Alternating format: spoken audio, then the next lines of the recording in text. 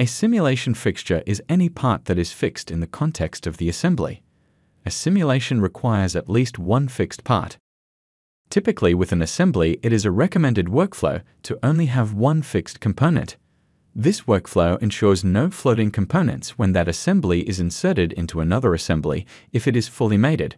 When more than one part is fixed or mated to the origin in an assembly, a warning icon is visible on those parts. Hover over the warning icon to read the tooltip. The warning "more than one part is fixed" does not impede a simulation. There are simulation circumstances where having multiple fixtures is intuitive. If the warning is undesirable for a particular assembly, consider creating another assembly specifically for setting up simulations or creating a configuration for the simulation. This enables the original assembly to maintain its performance in higher assemblies, while the new assembly or configuration is constrained appropriately to prevent rigid body motion.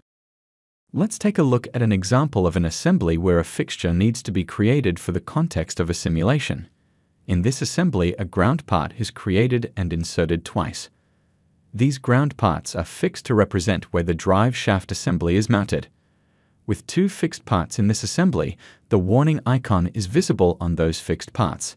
For the purpose of this simulation example, it is intuitive to have two fixed parts where the assembly is mounted, true to product creation.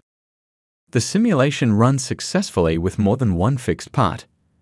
This video discussed creating fixtures for a simulation and introduced workflows to isolate simulations when a sub-assembly performance in a higher assembly must be maintained.